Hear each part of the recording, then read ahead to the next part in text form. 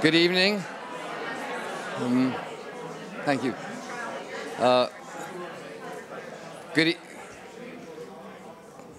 Good evening. My name is Paul Goldberger.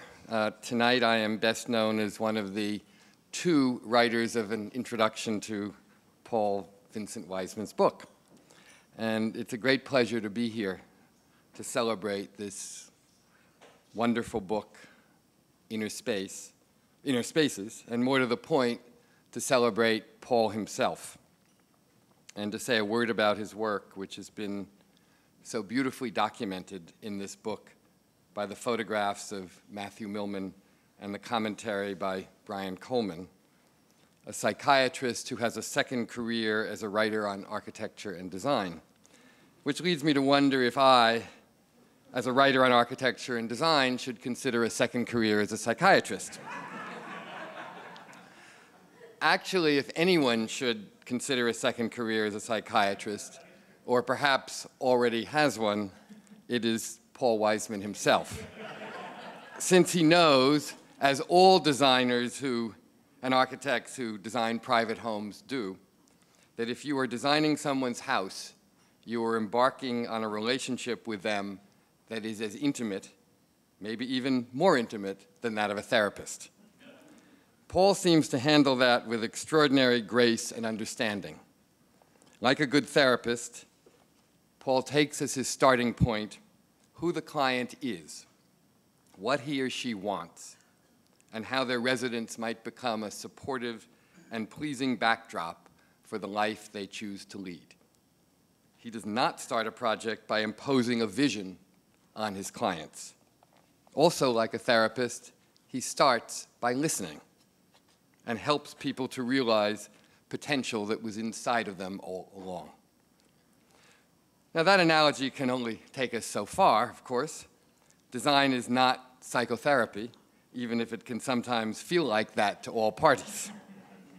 But what they do share, what they certainly do share in Paul's case, is the notion that the client is the starting point and that the professional is there to help the client understand what he or she wants, not to impose an external and arbitrary identity onto him or her. But the designer needs to bring more than just an ability to listen. You need a particular kind of eye, a particular kind of vision, a sense of composition, a sense of proportion, a sense of space and color and light, all things that Paul Wiseman has in spades. He's among the most sophisticated designers I know in terms of how he uses space. This is perhaps why he works so well with architects and they so enjoy working with him. He understands the spatial ideas that are often the starting point, and he sees his job as reinforcing them, not as obscuring them or competing with them. I said in this book that in the hands of some designers, the road to elegance is often fraught with tension and often expresses that tension in a certain brittleness. Things have a look that you could describe as perfect, but perfect in a bloodless way. Paul Wiseman's work is not like that at all. It is never tense, and it is never brittle. It is serene and relaxed. It is as elegant, in my view, as the work of any designer, but it's more understated than most. And the elegance always seems to look effortless. Maybe that's the most important thing of all, how well Paul makes it look easy and natural. That's how the most accomplished people are in every field, of course. The greatest baseball players, the greatest violinists, the greatest dancers, the greatest actors, all make it look like it has taken no effort. We know that isn't true, and that there's a constant effort and a million challenges to be met along the way. But the most accomplished people feel that it is their job to hide the effort from us so that we see only the beautiful and natural result. So it is with Paul's work. When he combines abstract art and antiques, when he arranges the furniture in a room, when he brings differing patterns and colors together, when he mixes periods, he makes it all look as if it could not possibly be another way. It's natural and effortless and serene. We love the way the room feels, but we are not entirely sure how or why we feel as good as we do in it. That, I think, is how Paul wants it. He loves design as much as anyone I know, but he always sees design as the backdrop of a civilized life, not as an end in itself. Another way to put this might be to say that for Paul Wiseman, life does not exist to serve design. Design exists to serve life. In Paul's hands, it does this job magnificently. So please join me now in welcoming Paul Vincent Wiseman.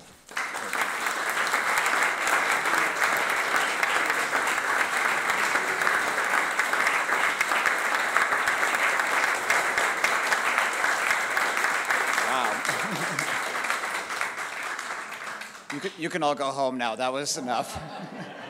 I don't think I can top that. That's pretty amazing, Paul. Thank you. I'm eternally grateful for that kind of an introduction, as well as his incredible foreword, and Frank Gehry's foreword, and Brian Coleman's amazing work, Matthew's photography, and of course Stephanie and Carly Hobbs for your extraordinary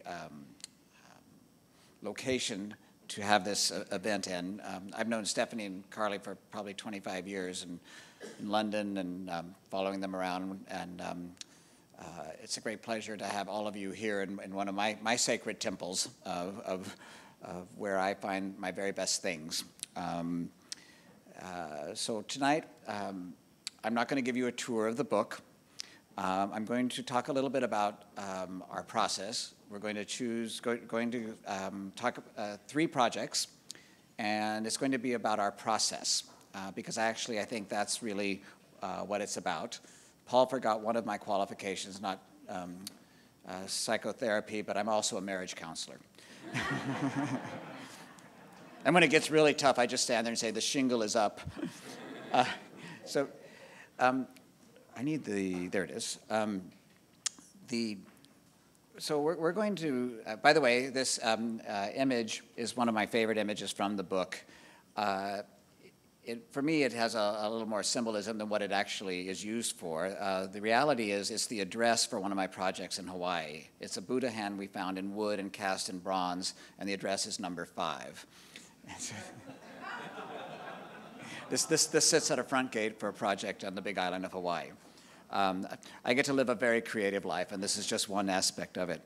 But what I want to, before we get into the pretty pictures and talking about them, well, hello. I've got a good audience here. What I want to talk about a little bit, what is interior design? What is it that makes us so passionate about design? It is actually, for me, it's just not a pretty room. It's something that actually has a much deeper meaning for us. Our homes are probably the deepest part of our psychic reflection. It's who we are. When you take something home and it represents your outer world, it's an object that has meaning. These are the drawings of the caves of Lascaux. They're some of the oldest drawings we know about our first interiors and our first architecture. The artists that spent thousands of years doing these paid attention to their architect, which was the cave. These paintings are actually done on the contours of the cave. If any of you have been so blessed as to see it as I have, it is an extraordinary experience. The cave entrance is very small. It turns sharply, and you enter these large caverns. It was one of the first places that they could go and be protected from the wild beasties that they were seeing in their outer world, and they were representing on these walls. They created myths and stories to tell themselves what they were seeing, which we still do today. We paint landscapes, we put frames around them, we hang them on our walls. I always say the frames are like the opening of the cave. We find sacred objects, we bring them into our homes, and we contemplate what they are. I believe that decoration is like what the ancients called the long body of our memory. And we've gotten very sophisticated about it. And the things that we're going to look at tonight are actually our 21st century version of it. But I'd like you to try to remember what we're looking at and what it means in this ancient long body of our deep psychic evolution. It's in our genes. I truly believe, oh, actually, I know one thing I want to remember. I don't know that any of you saw the famous Herzog movie. I think it's Cave of Dreams. It's about these Lascaux caves. And for years, the scientists had been bringing in their electric cameras and photographing the walls. And there's this one bison that has like 12 or 16 legs, and they could never figure out what the legs were for. And Herzog came in and lit a candle, and the flickering flame makes the legs move. It was the original video art.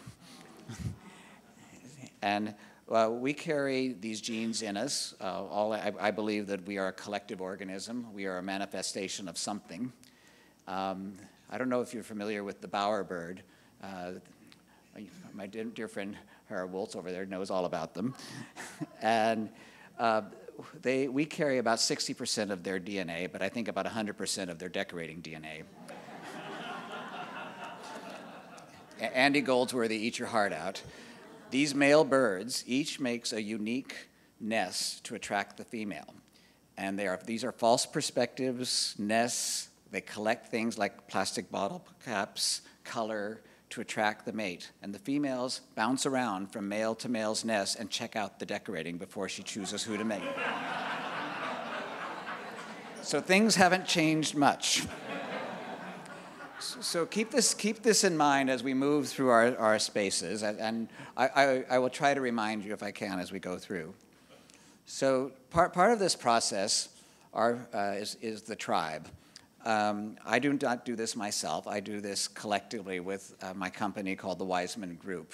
We will be celebrating 35 years together in January. We're approximately 30 people. My principals are Brenda Mickle, Mauricio Munzo, and James Hunter, who are Mauricio runs my architecture department, and Brenda and James are the senior designers that run all the junior designers. And Kevin Peters on the right is my CEO, CFO, who runs the company. Decorators are not good at finances, so they need one of those. So tonight we're going to walk through 3 projects, and one of the things in this collective process that I believe in is about architects. So we're going to talk about my relationship with 3 architects and these 3 projects. I'm very blessed that 2 of the architects are actually in the audience. I frisked them for the Rotten Tomatoes so they can't throw anything. But we're going to talk about that relationship that you remember in the cave of Lascaux, that they paid attention to the contours of the cave. When I partner with an architect on a project, I have to hear what the story is. I want to know what the vision is. The clients become part of our team also. The landscape designer becomes part of the team. The best projects, we all are a team, that we work collectively. But the architect has the initial vision, and then we all play off of that. And that's how we keep the carrot of design clean and pure, if we can, or eclectic, or whatever it takes. But the best projects are when that relationship with the architect works. This first project we're going to look at is a 1920s Spanish-style house in San Francisco that I had the great privilege of working with Richard Beard. He and I have worked together for over 10 years on various projects and have become very good friends in that period. And Richard had a great vision for this rather messy house. It really was that color. And it was, of course, designated historic because it was in the right neighborhood and it was old, but it really didn't, it didn't have a lot to do with how good a house it was. So they made us keep many of the details, including the front door surround. But Richard's vision was, our clients were traditionalists at first with a great antique collection, and then had started moving into contemporary art. And the house was filled with a rabbit warren of rooms. The stair was in the wrong place. So we decided to gut the house and preserve it on the exterior in the simplest way possible. So this is the result of how it came out in the exterior. But you can still see the basic house is there. We passed the mustard with the city. Here at the front door, we left the surround. And then Richard started to introduce the contemporary setting for the house. And as you, when Brenda was in Paris on one trip, she brought back a picture of a little lantern she had seen in a window. It was about this big, and we'd all looked at it and said, "Oh my God, that tells the story of the house. This is a modernist lantern." And so we made our own version of it, and then made it the exterior light as well as an interior light. But it's still a lantern like an old house would have, but it's a modern lantern.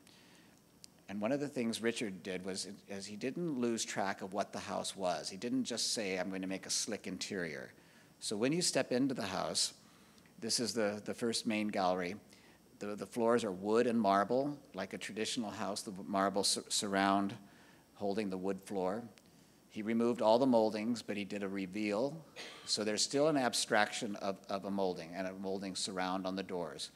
The clients are constantly changing their art, so the lighting system was designed to be totally flexible. Richard and I had been on a trip together with, I think it was the Soane Museum or the ICA in London, and we were looking at a Robert Adams stairway, and he gave me a great lesson on architecture of how a cantilevered stairway is done. And they were done often with a 6 or 9 foot deep stone wall, and each stair was stuck into the wall and cantilevered out. So in this project, Richard created a 4-story concrete shaft that had stainless steel rods, and each one of these steps is a solid piece of stone that has a 16th inch clearance, and it actually suspended all the way through the house. And we worked together very closely to create this amazing handrail. With codes today, it's very difficult to get a beautiful handrail, but we worked with our wonderful bronze metalworker. These are all slightly tapered and textured bronze and twisted at an angle to create this very elegant smoothness. And in a way to keep the house also very human, instead of everything being new, we went through the client's antique collection and pulled the pieces of furniture that had a sculptural artistic quality. These Swedish chairs from the 18th century, oops, I did it again, and covered them in ostrich skin to bring them into a more contemporary setting. And then we designed the bronze coffee table. Even the fireplace, we had to leave the old existing fireplace in order to maintain a wooden fireplace, but we created a new surround for the fireplace in bronze with sliding recessed panels. The attention to detail that you're often used to seeing in a very traditional interior still has to happen in a contemporary interior. It's just a little more subtle. This custom ottoman was all silk velvet, hand embroidered in India, all in pieces and then reassembled in America. We designed the custom lamps. There are 4 of them in the room. These cabinets in the living room actually hide a very high-tech computerized stereo system that adjusts to the acoustics of the room and how many people are in the room. But we based it on an English design and a kind of slightly 40s Regency aesthetic. Here again, I don't know whether you're all familiar with the concept of wabi-sabi, but the Japanese are very interested in how things disintegrate and the beauty in something disintegrating as well as something integrating. So one of my passions is to use objects that are ancient and old, are falling apart, mixed with contemporary things that are new. And I think that's a way of reflecting the way life actually is. We're all expanding as well as contracting, and holding that tension. Here in this dining room, it helps to have great art like this Gerhard Richter painting with these 18th century Italian chairs. And then the Wiseman Group designed a table based on a Louis XVI table, but with a contemporary edge. And instead of using curtains for softness, we did upholstered panels on the wall. You can see the details. So when I look at antique furniture, this is one of the reasons I love being here at Carlton Hobbs or at H.M. Luther. Dan, I think you're here, my two favorite dealers in town, that they view objects from a sculptural point of view. Each piece of furniture for them is like a piece of art. And when you play that with actual contemporary art, I think the whole thing works together. We created, again, referencing back to a traditional house. Traditional houses had wall sconces. So we designed a wall sconce that was contemporary in bronze, and then the same sconce runs through the house. Here, the attention to detail. These stools that sit in the entry gallery, as simple as they may appear, simplicity is not easy. You have to get the saddle stitch to match the brushed chrome perfectly. I have a favorite New Yorker cartoon that I always quote my clients. The decorator's looking at the client, holding the pen, says, "My dear, you can't afford simplicity." It's true. So as simple as it appears, it is truly not. Let's see. And this is the powder room. We've been experimenting a lot with this new product called Galaxy Glass, where we actually laminate fabric between two pieces of glass. This is a mirror with a linen stretched over it and then laminated clear glass over it. So the entire room is actually mirrored behind fabric. And so you can sort of see yourself, and it gives a dimension without being a true mirror. Here in the kitchen, there's our lamps again appearing in the interior version. This is a family room kitchen. And when dealing with a very tailored interiors like this, we can't just put any furniture into the room. So in the sitting area that divides the room, I'm a firm believer that when you light a room, we still have that ancient part of us that wants to have the campfire. That's why we like candlelight. That's why we all still want our fireplaces and lamplight.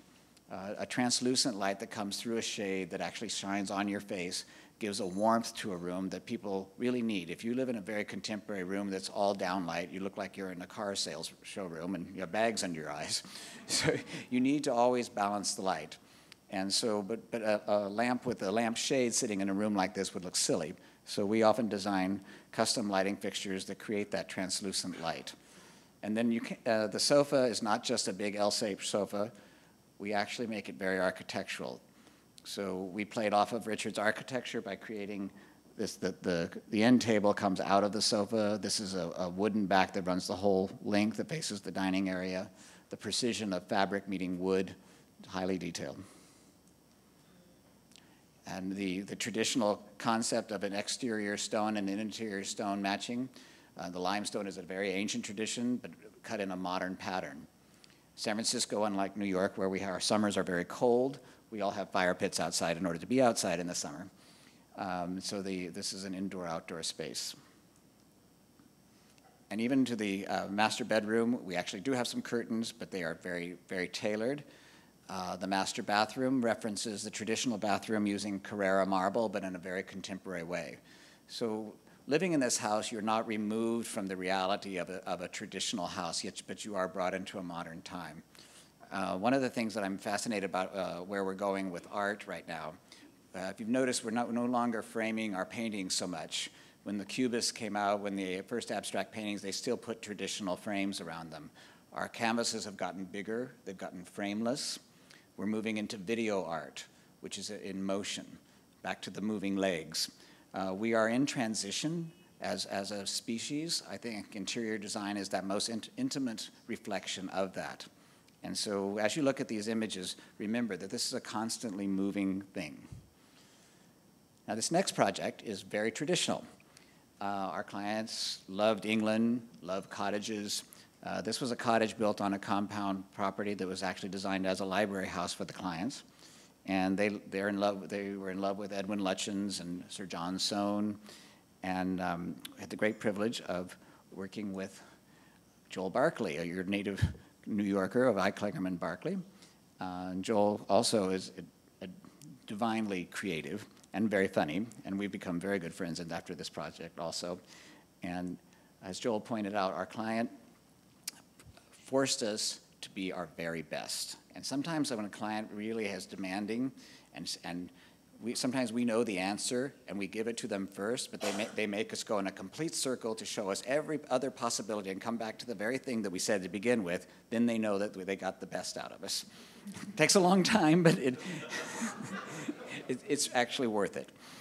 So this cottage, highly, highly detailed. From the entrance that Joel designed, we found this antique lantern which we felt, sometimes we find objects that kind of tell the story of a house. And this lantern was a wonderful, it has a slight oriental quality to it. It was still arts and crafts and feeling. So Joel created this amazing entrance. And we hung the antique lantern here, and then we created all the rest of the lanterns to go with it.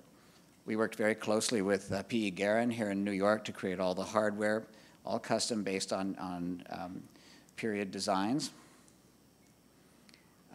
Many of the pieces in the house were purchased here at Hobbs. A real eclectic mix. Our clients love contemporary art. They love antiquities from all periods. So finding things that actually went together was an extraordinary experience. Joel was a master at manipulating the traditional idea. We found this period Chippendale chair, which I've again viewed as sculpture. It sits there by itself. In order to make it feel important, we had it custom embroidered in India in the client's initials. But Joel created this seemingly simple molding. That is a very complicated molding. And we did many cuttings, as I recall, Joel, to see until we got it right. But those are complex curves, and what they do is they reflect light, and they create a frame. And at first glance, it seems simple, but when you look at it, it's marvelously complex.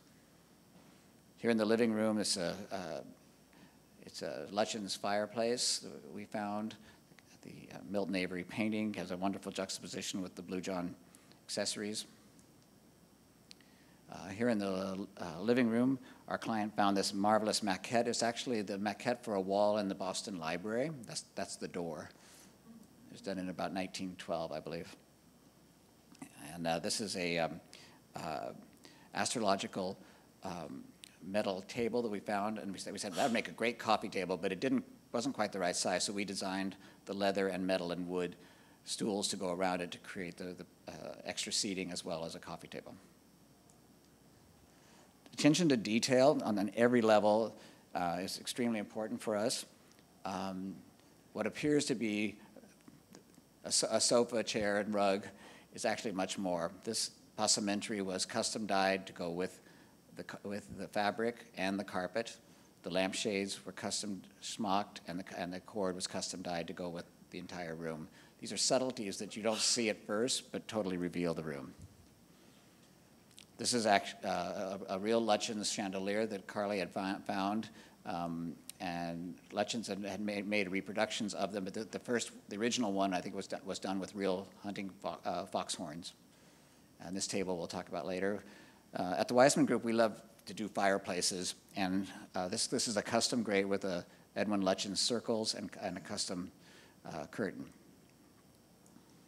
We really get into details. Grinley Gibbons was one of my favorite carvers from the late 17th, early 18th century, and no one's ever been able to top him in terms of the dimension of his carvings. If any of you have ever seen his work, it's extraordinary.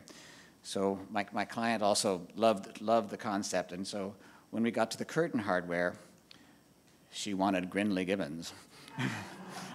So this is as close as we could get. We worked with Martin Zimmerman here at Point 618 and over in Brooklyn, and he did the drawings, did the carving, and this was the end result of probably the most elaborate drapery hardware we've ever done. Of course, the curtains were custom embroidered in India.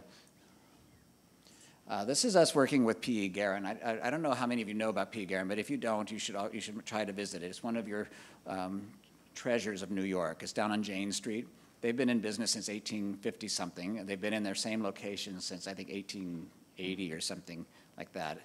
There's no place on the planet like it. It takes forever, but working with them, they do wax castings for all their work, and then it's all hand chased by incredible artisans, and the results are phenomenal. But it does take a long time. I've gotten so I tell people when we do custom hardware like that, they have to read the fine print on my back of my card. It says it gets here when it gets here. Because, and one of the things that to do very high-end decorating like we do, people have gotten so enamored with the internet and catalogs, and somehow they think that just because I have money, I can get it quickly. It doesn't work that way. We don't sell a product, we sell a process. And if you're really interested in the process, you can have this kind of level of detail, but it just isn't something that comes quickly.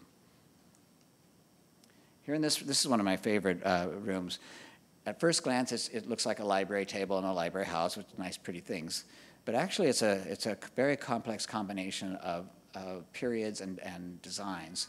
It's a 19th century Sultanabad carpet, this beautiful aesthetic movement table that we found here at Hobbs that is a period that I've never been very fond of until I saw this table. These chairs are actually Regency period. They're probably from Bermuda, so they have a very eccentric ivory back, very unusual design. These are Japanese bronzes. These are French fragments from a gilded statue. They're gilded flames. This is a Bugatti table. This is a Charles Pendergast screen. He was a very famous Boston frame maker in America, probably the most famous. He only did 3 screens. My clients have 2 of them. And this is Georgia O'Keeffe's very first flower painting. And these are French elephants with the Persian vases. So you can mix periods, but it's all about the quality and their sculptural value. Here's a close-up showing the relationship. I love the relationship of the relieved bronze here and the relief gilding on the Pendergast screen. Here's a close-up of that aesthetic table. Something I didn't notice until after we had finished the house, that this circular motion Edwin Lutyens used on much of his furniture, which we used in the house. These are the Lutyens chairs that he designed for the Viceroy's Palace in Delhi.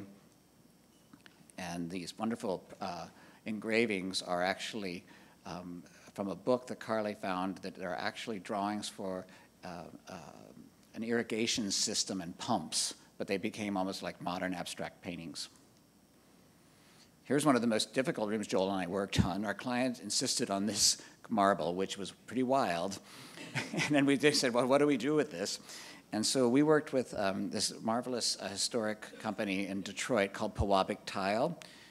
They are actually on a national register, and they made all these tiles for us to incorporate, and they matched the marble, and this helped soften it. And then this room was quite small, and the marble was very patterned, so we elevated the sections into like paneling and used the marble like you would wood for framing, and it came out extraordinarily beautiful. Here in the library of the library house, we found this beautiful 19th century desk at Mallett's, and to try to find a wood that worked with it, we ended up using a wych elm, which is an unusual variety of elm, but we used my cabinet maker and finisher to do the room. So it's actually done like a piece of furniture, so it could complement the piece. Yeah. Da-da-da. Timing. Then this is actually the powder room under the stairs. It is really as narrow as it looks. It's only that wide, but we mirrored the walls, the Garin hardware, and that is actually the door hidden in the grill of the mirrors. I give Joel full credit for figuring this one out. It was very difficult. Here, when we were at Pewabic Tile, we spent 2 days in Detroit. The factory sits in the middle of the war zone of Detroit. It's really quite something, with an armed guard watching. And we were there, and our client said she loved ginkgo leaves, and one of the artisans disappeared for about half an hour and came out with a rough, raw clay model of a tile with a ginkgo on it. And we then laid out the patterns so that it looked like the ginkgos were blowing and built this pattern behind the stove. And then Joel came up with this amazing stairway that he said he found in a Lutyens cottage. And the stairs actually, you could flip it upside down. It's exactly the same both directions. Here are these beautiful steel stools that we found from Mallet from the 19th century with a Lutyens period table. We even took the Lutyens designs under the skylights. But one of the things we do when we find extraordinarily unique antiques, I mean, what do you put on a metal stool? So we found a suede, a gaufrage suede, with a plain suede bottom. So just that simple juncture and making it suede against the shine is how you keep it human. You know, if we put a silk on that, it would have been just way too much. Here in the bedroom was Robert Kimes, the English decorator and fabric designer, introduced an incredible line of this English chintz. And this is the chintz. We took the chintz and actually cut it out and it's called applique, where these are the pieces of the chintz, and then they are trapuntoed, which means stuffed from underneath, and then we created the pattern on the headboard on this plain linen, and then took the same pattern on the plain linen and trapuntoed it on the pillow. And you can see the legends details here in the air conditioning ducts. So, with the Ushak rug, with the beautiful blues and the antique fabrics. It appears very harmonious on the surface, but as Paul pointed out, it takes a lot of work to make it look simple. Here's the other bedroom is another colorway of the same fabric, taking the same concept. Let's see. Here in one of the bathrooms, the Puabic tile again with the marble. In the top of the house, we were able to find room in the attic to create a little intimate office for our client. And we didn't, she loved this Kimes fabric, and so we worked that from that. And we couldn't find a rug that worked, and so we brought in Visosky. Ellen and Roger are here tonight. I call them the priest and priestess of the carpet world. And they created an arts and crafts aesthetic. That's actually like a cherry blossoms on a pattern carpet. It's very hard to see here, but it's extraordinary. If you're not familiar with Visosky carpets, they're kind of I call them the Persian rugs of our time. I'm going to make Ellen blush, but I always, in order to sell them to my clients, I tell them that the reason it takes so long and costs so much is that they're hand woven by virgin mermaids underwater in Puerto Rico. I sells them every time. Here's a shot of the exterior, what appears to be very comfortable and casual. This lantern is, these lanterns are the modern reproductions of that lantern you saw at the beginning. Joel worked out all the tile patterns, stone patterns, all the way up to the chimney, the lead, windows. So one of the ways we do that is through mock-ups. So this lantern that seems casually placed on this stone was actually mocked up in wood with full-scale models so that we'd get all the wiring, everything to look very simple. Our client loves garden ornaments and had a major collection of them, and so the whole house had to be designed so that we could accommodate antique garden ornaments. We took a trip to Spain to look at the influence of Islam on gardens. It's a really tough life we have.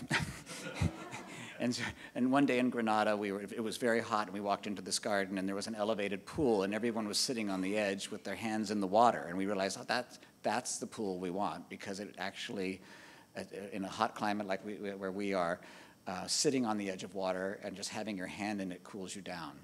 And so this was the interpretation of that.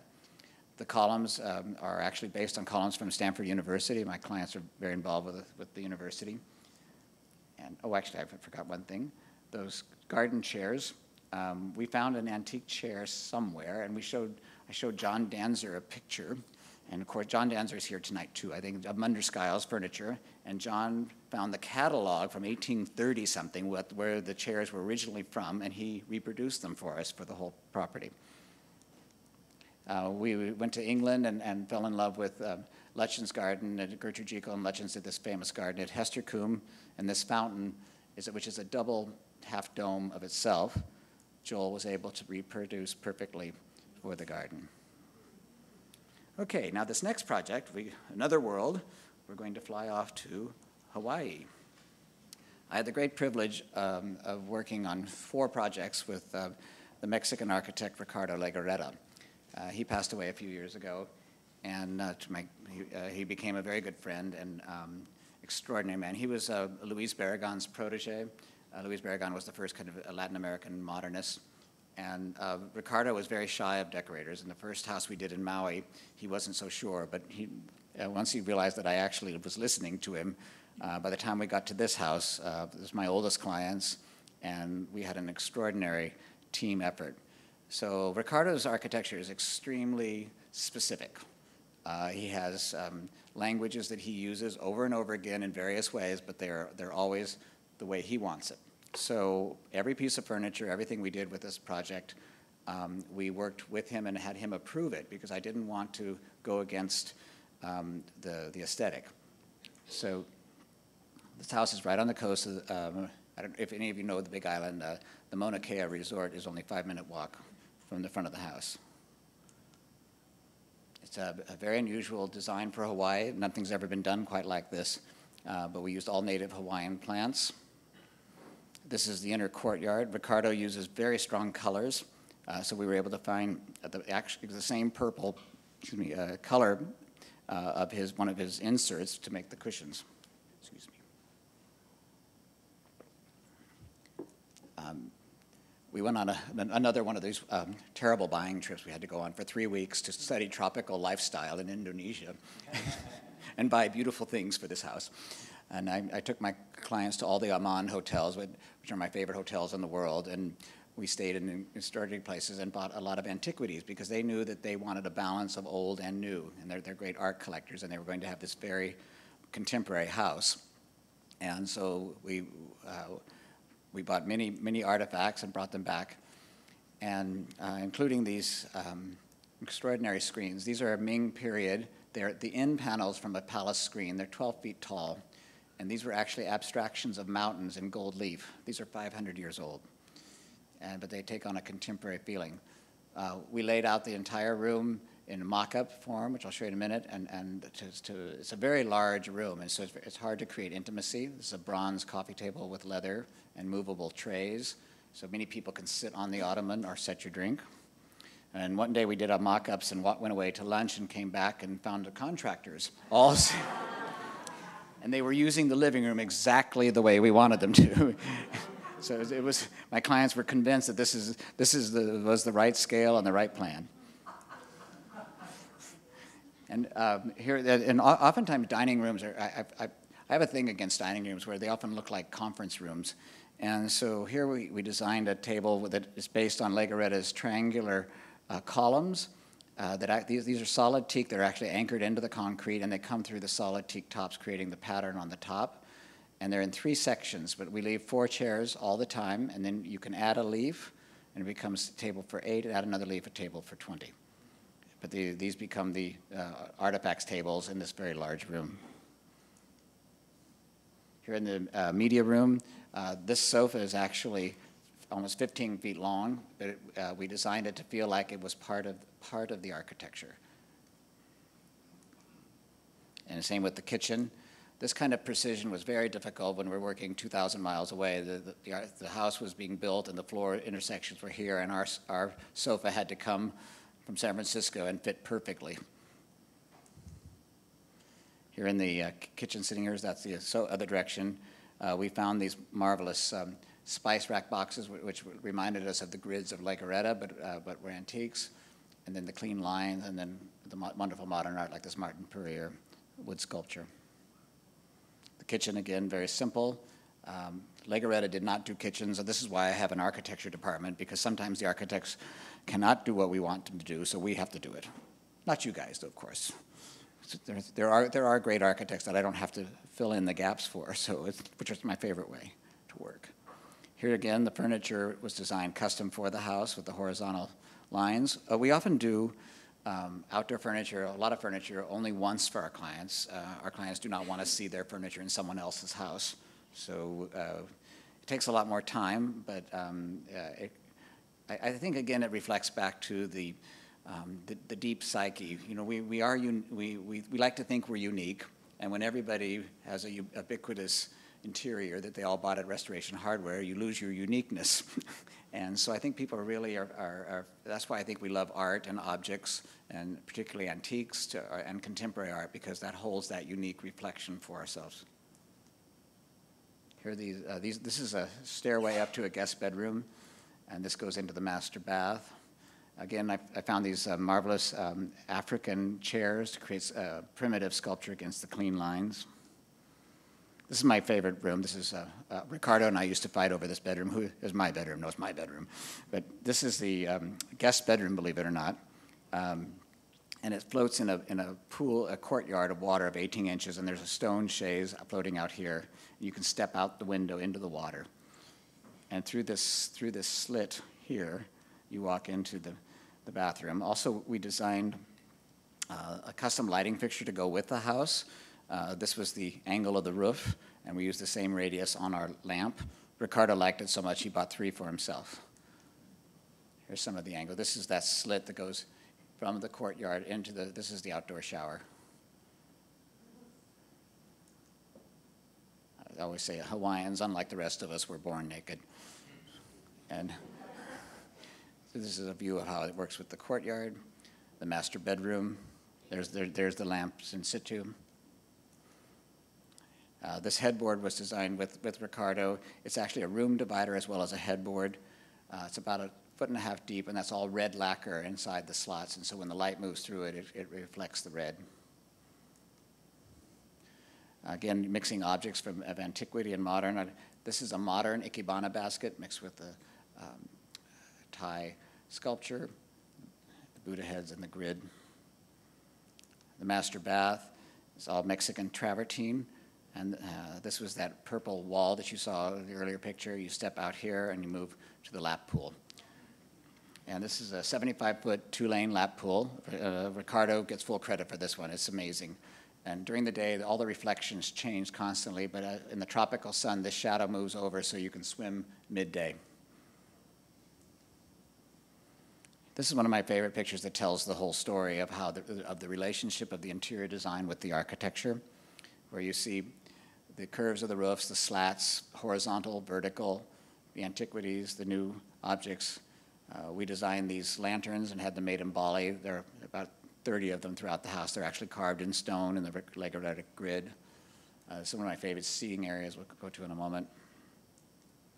Here's a close-up of the chairs, the spa.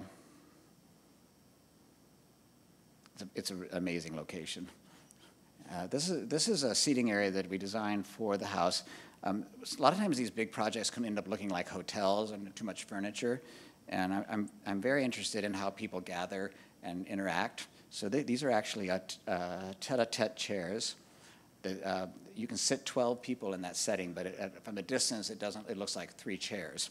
And so people sit both directions, and the clients light the candles at night. The ocean is crashing below. The relationship of the vertical slats with the relationship with the columns. Remember the cave and its relationship with the art, the haunches of the animal. So it's very important in design, and particularly the way we look at it at the Wiseman Group, that we relate back to our architect and the location. So people often ask, this is the cover of the book. People often ask, what's your favorite project? I've been blessed with so many extraordinary projects, but I like to quote Frank Lloyd Wright when asked the same question, what's your favorite project? And he said, the next one. Thank you.